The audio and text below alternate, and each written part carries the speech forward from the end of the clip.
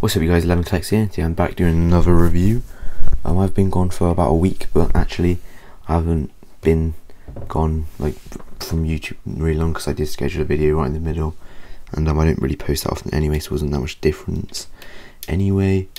But yeah, I hope you weren't waiting too long. I imagine my 4 subscribers were tentatively waiting over their refresh buttons for my new video. But yeah, let's get into it. So today's review is going to be another retro collection figure review. Here we go in the special packaging. It's going to be the Green Goblin, and there we go. It looks pretty good in there. I can already see those eyes running annoying me. But yeah, it's nice to be another retro review, as my last one did really well. It's done the best of my channel so far, not in terms of views but in terms of watch time, etc. So yeah, here is in the thing, Green Goblin written there. Nice picture on the billboard. Nice logo up top. It's obviously an animated series style design. You get the other characters on the back. You get an interchangeable head sort of demonstration. You get a read up and a picture. So yeah, let's open this up. So I again did my technique that I did last time, and I think it works a lot better this time.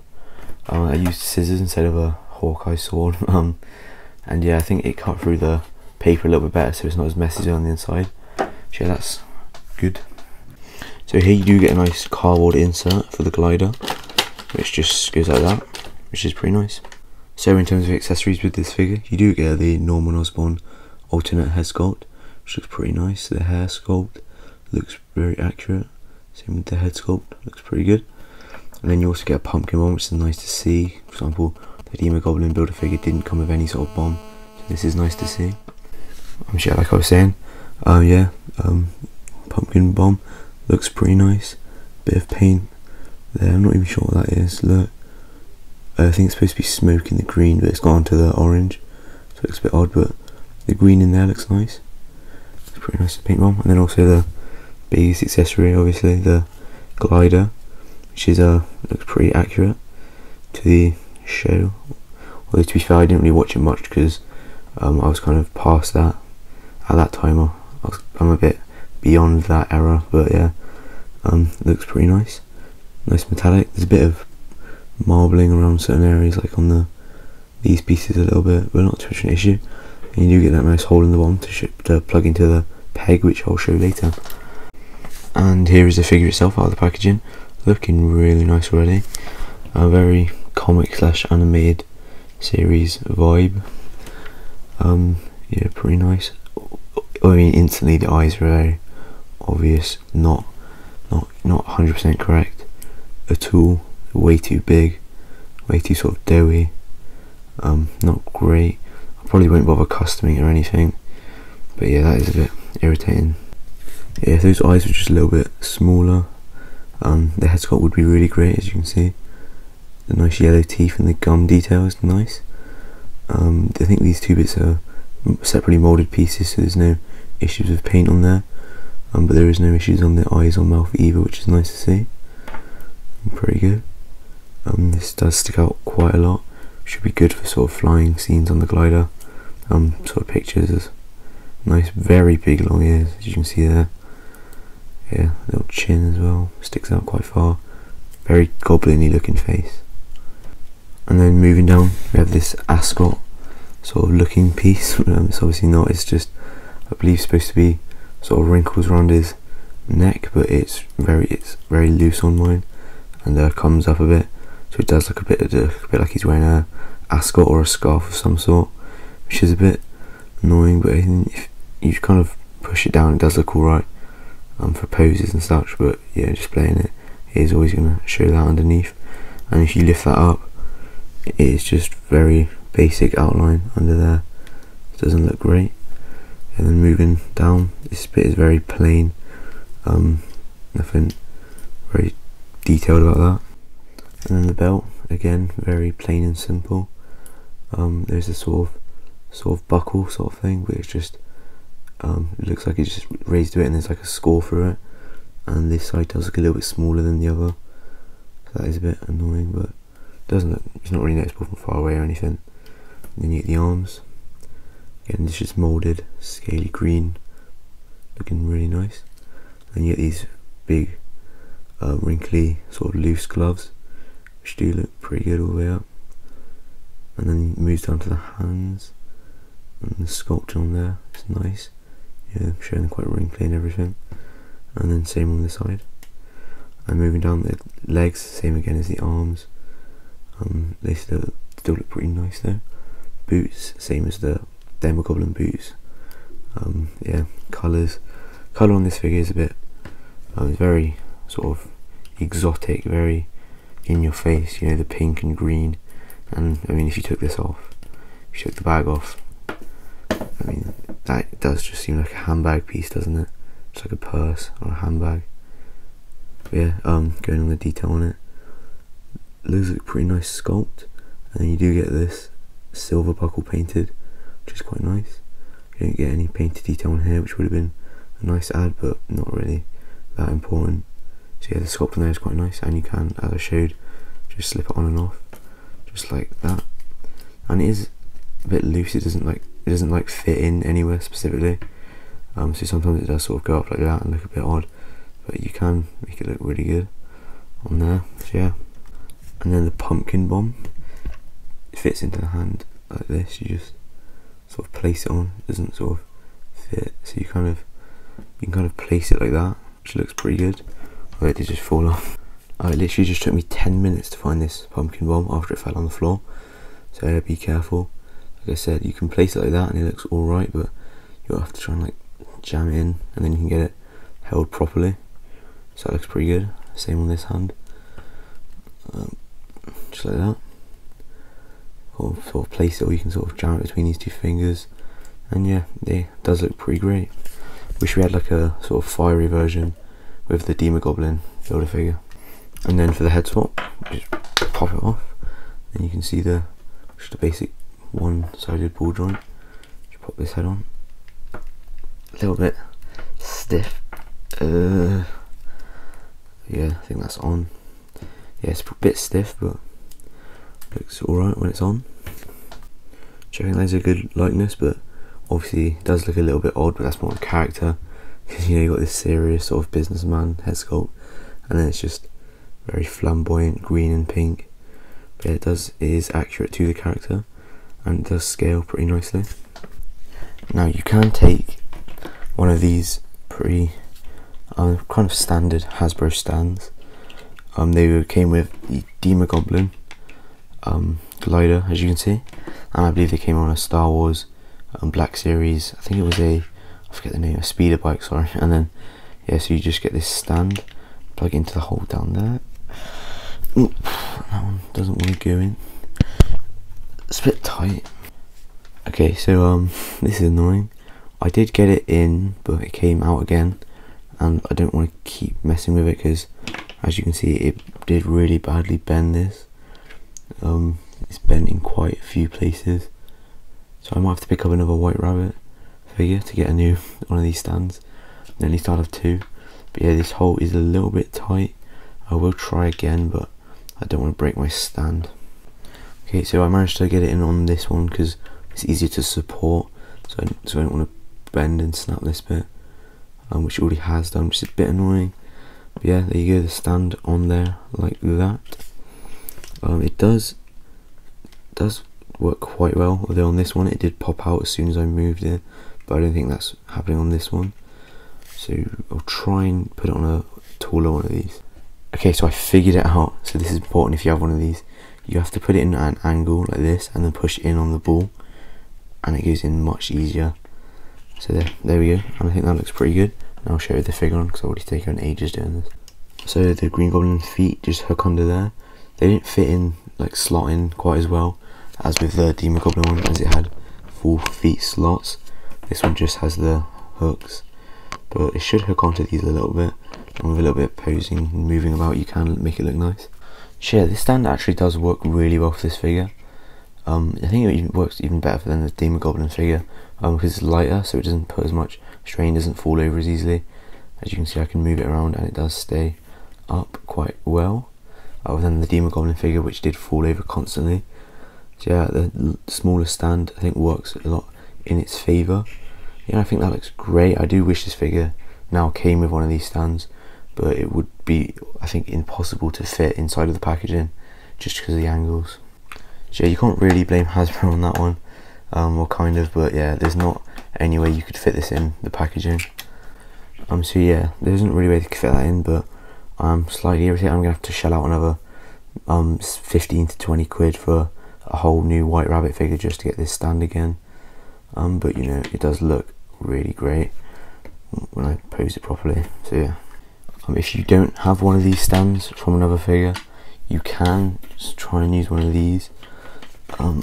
But mine will hold the weight like that. If I went forward, it won't hold the weight. My other one probably would have, but again, both of mine broke, so I'm not buying any more of them, as they were £15 each.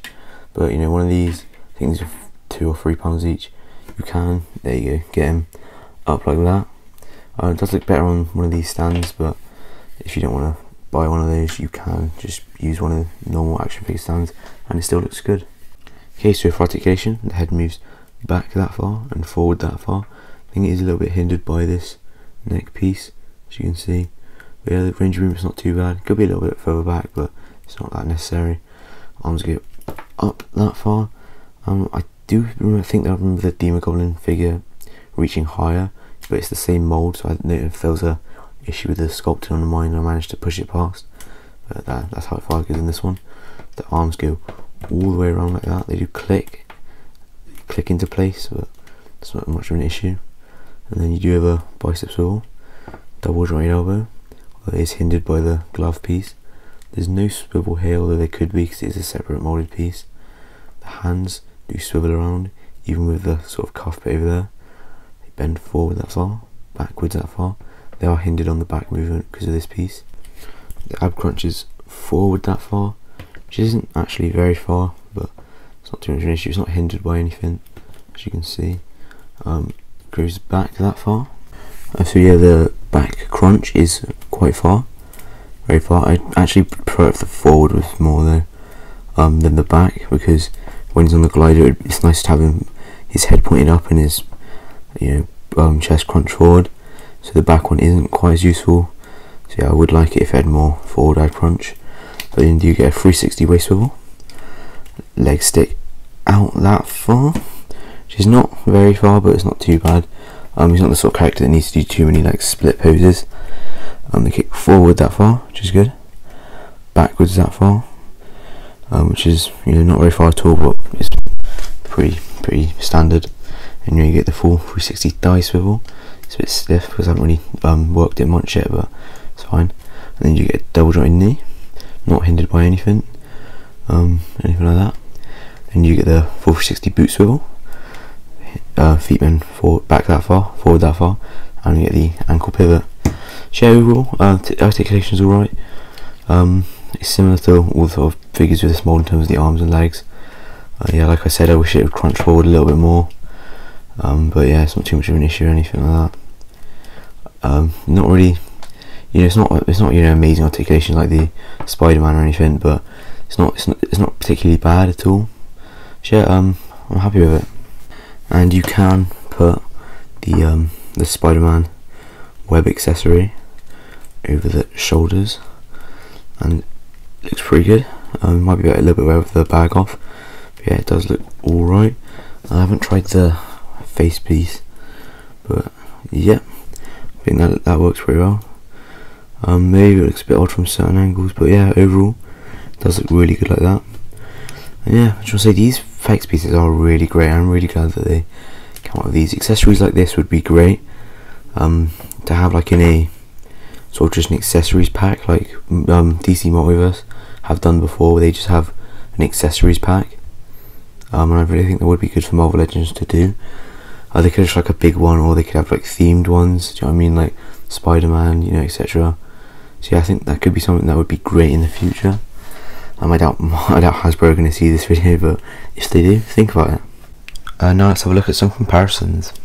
Now, probably the most important comparison, the Retro Collection Spider-Man. And yeah, these do look really good together. Can't wait to start taking some pictures of them, which you will see in a minute. And now for another pretty cool comparison. It's the Green Goblin builder figure that I reviewed most recently, the video just before this one. And yeah, there are a few similarities.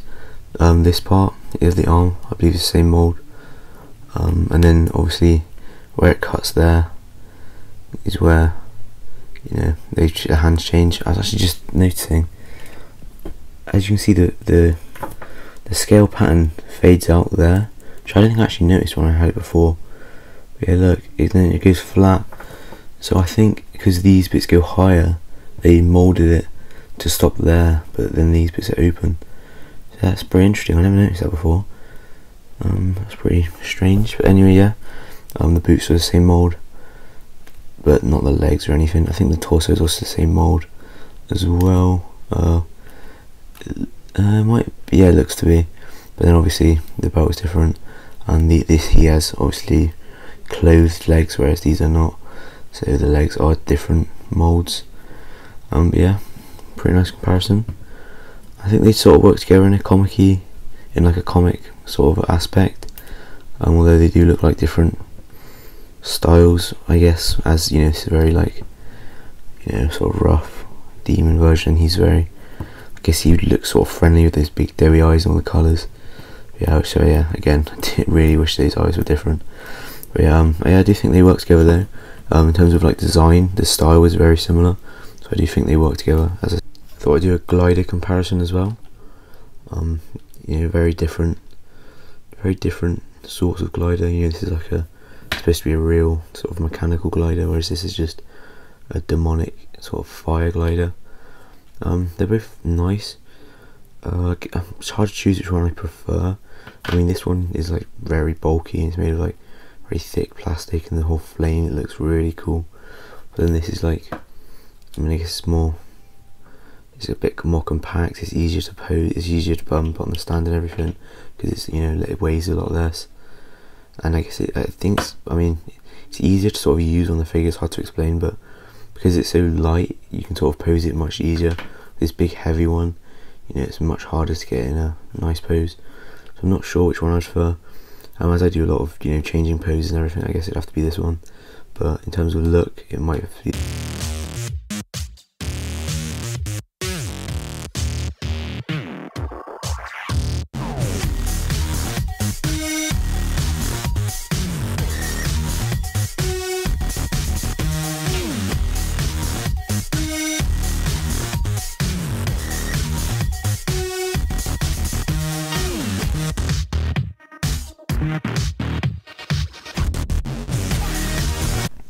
Yeah, overall, really nice figure. Can't wait to start posing around with the retro collection Spider-Man. And yeah, I just wanted to say, it's nice to have another Green Goblin from Marvel Legends, as we don't see a lot of those recently, especially as sort of MCU's leaned away from Green Goblin. I can see why. I mean, every sort of Spider-Man iteration doesn't want to, like, you know, go over the same ground. So in the first one, you know, there was Green Goblin, Venom, Sandman, and then was it New Goblin. So then in the second version they did Lizard and Electro, but then again they did do Green Goblin again. So in the MCU they went for Vulture, it was never done before, but now they're probably not going to do, you know, Green Goblin for a few movies because they obviously want to be different. So they did Mysterio, and now they're doing, who knows, for No Way Home. Who knows what the actual, you know, the main villain will be. As all we know so far, it's going to be about multiverse. So yeah, I would like to see MCU Green Goblin, as we barely have any Green Goblins. Recently we did have that one a few waves ago, which was I think the same mould but sort of recoloured. It might have had a different head sculpt, and it was a sort of darker version. It wasn't so, it wasn't like the retro collection or anything. So yeah, overall, yeah, great figure. Thanks for watching. After this I'm going to be starting the Venom Build-A-Figure wave, Venom Pool, sorry, Build-A-Figure wave, as well as doing some extra Venom stuff that isn't part of the wave. So yeah, stay tuned for that. Please subscribe, and I'll see you in the next one.